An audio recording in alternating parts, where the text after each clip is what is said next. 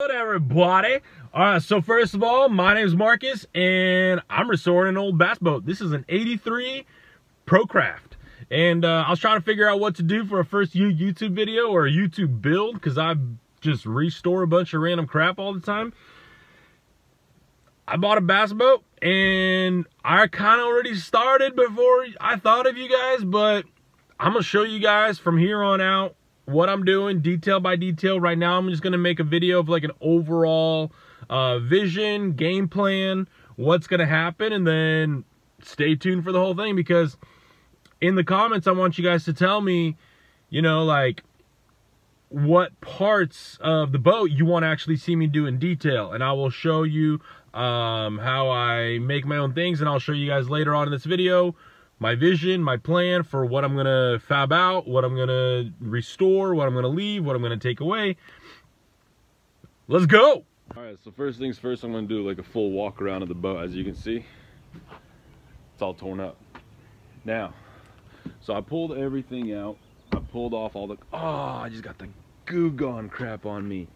Alright, so I pulled everything out. Right here in the middle, it was a completely plywood. I'm pretty sure it was treated plywood, but it was like the little chunks.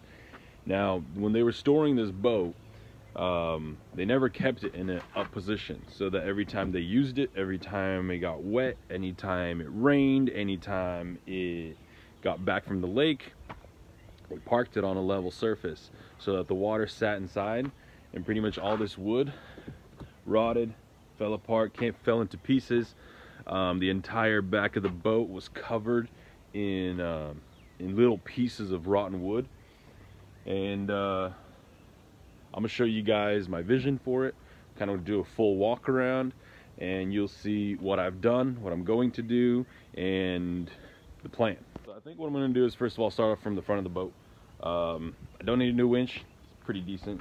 I'm gonna get a new jack for the trailer because I'm gonna take this one off. My tailgate actually hits it when this is up. I'm going to kind of restore the whole trailer. I'm going to put new lights, fix this fender right here, as you can see. It's kind of loose. And anyways, start from the front. Alright, so here you can see that I got a little gap here. So I'm going to have to make a plate for the back of that. I'm going to actually reuse the same hook. Here I've already pulled out all this wiring that was in this front panel here. All I'm going to leave is my powers for my trolling motor, and I don't know if I'm going to leave this connection. I might redo it, I might get a different one, I don't really know yet. Definitely leave a cup holder because I like cold drinks, and for the most part it's all going to be pretty simple, pretty straightforward stuff. LED lights in the boxes, new carpet all around, fix the live well. I have, as you can see here, the live well here was bad, so I yanked it out, putting in new hoses, putting in new pump, and that's that for that. Now coming around here, I'm gonna actually do lights all around, one, maybe two on this side. In here I'm gonna have this compartment. I think it was either for fishing poles or something, I don't know, but I'm going to use it for rods and life jacket and stuff like that. This is pretty much the biggest compartment I have. Either that, or I was going to make the floor come up. Still haven't decided, because on the floor I want to do, I don't want to put wood, I want to just make an aluminum frame running across and like this, and then on top of that I'm going to put a piece of sheet metal, so that no more softness, no more rotting of wood, no more water damages and stuff like that, no more wood on this boat. That way no more debris gets stuck in the drain hole. Anyways, long story short, get rid of all the wood and fix the floor. Now here you can see I've already pulled the tank. Here's my wires for my trolling motor, and then I'm gonna have my 2 double batteries right here for the 24 volt. Coming around the back, pretty much the same thing. I'm gonna need new carpet, new wiring all around. I had to pull the tank out because you see this hose right here. Let me see if you can see. So this hose right here, I had to replace a new one. That's the one that goes to the live well. When I just bought the boat, I wanted to see if it had any holes in it. So we put it in the water. Next thing you know, this thing was filling up like all the way up and like within 10 minutes. So brought it back, drained it, and figured out that they were replacing the hose for the rear live well. Didn't have a long enough hose or couldn't disconnect the hose because it was underneath the gas tank. So they just left it. And I don't know if they were just expecting water to just come out when they drive or when they ride. But it was open. It was like a hole in the back of the boat, and they went along with it. So new hoses. I'm gonna rewire the whole thing. Took apart the dash. I'm gonna pull all of this out. Here, let me put the camera this way.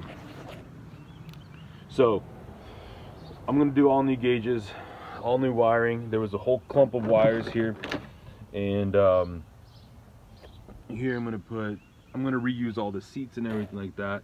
But for the most part, internals are all gonna be new wires, new gauges. I'm gonna go with the GPS gauge, and I'm gonna do a switch panel here for my aerator pump, my bilge pumps, and then my live well lights, boat lights, and then probably something else. I don't know, but I want to have a few extra switches just in case I want to think of more lights. I love lights.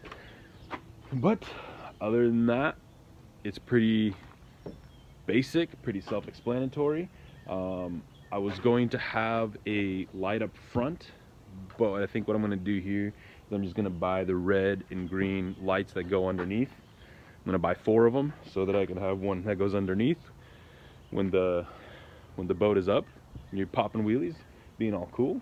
Or and then another set right here. So that's the plan for the boat.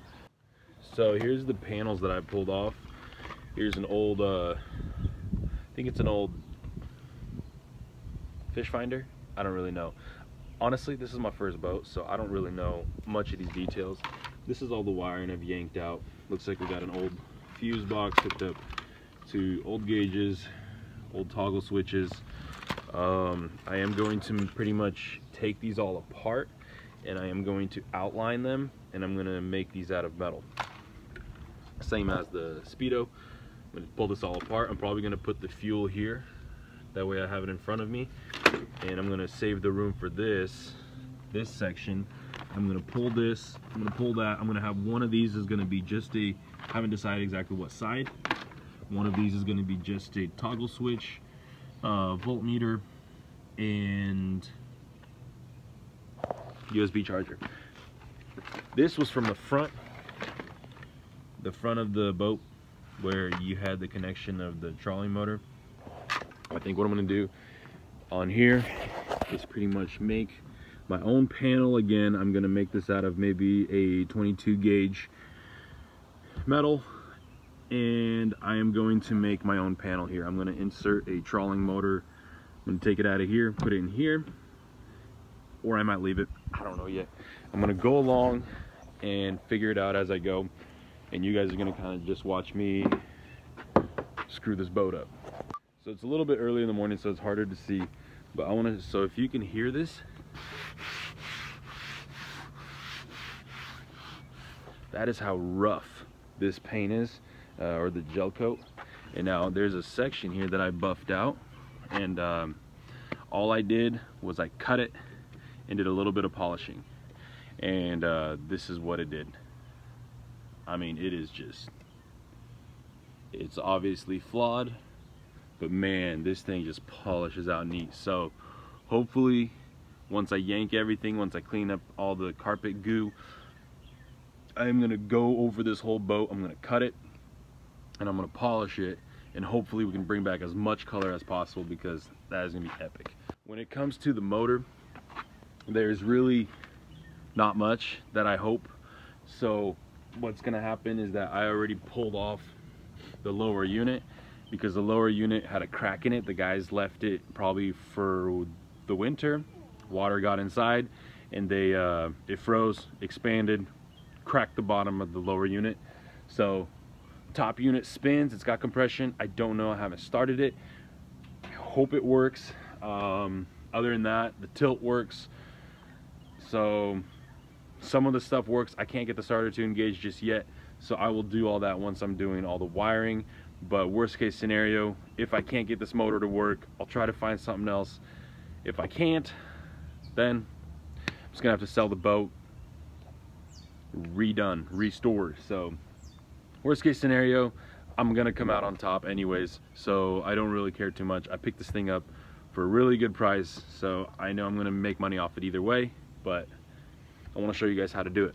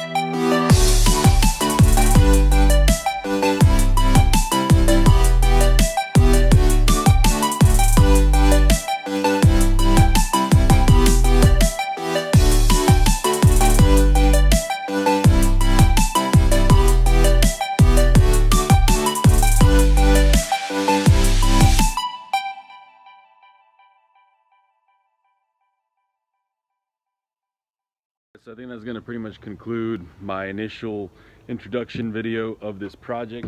If there's something you want to see specifically, I was going to wait until I finish the boat more, but I know there's going to be some questions about how I'm going to do things, things that you might want me to record in detail, what I do, how I make them. So got any questions, comment about it. I'll try to implement them into the next video.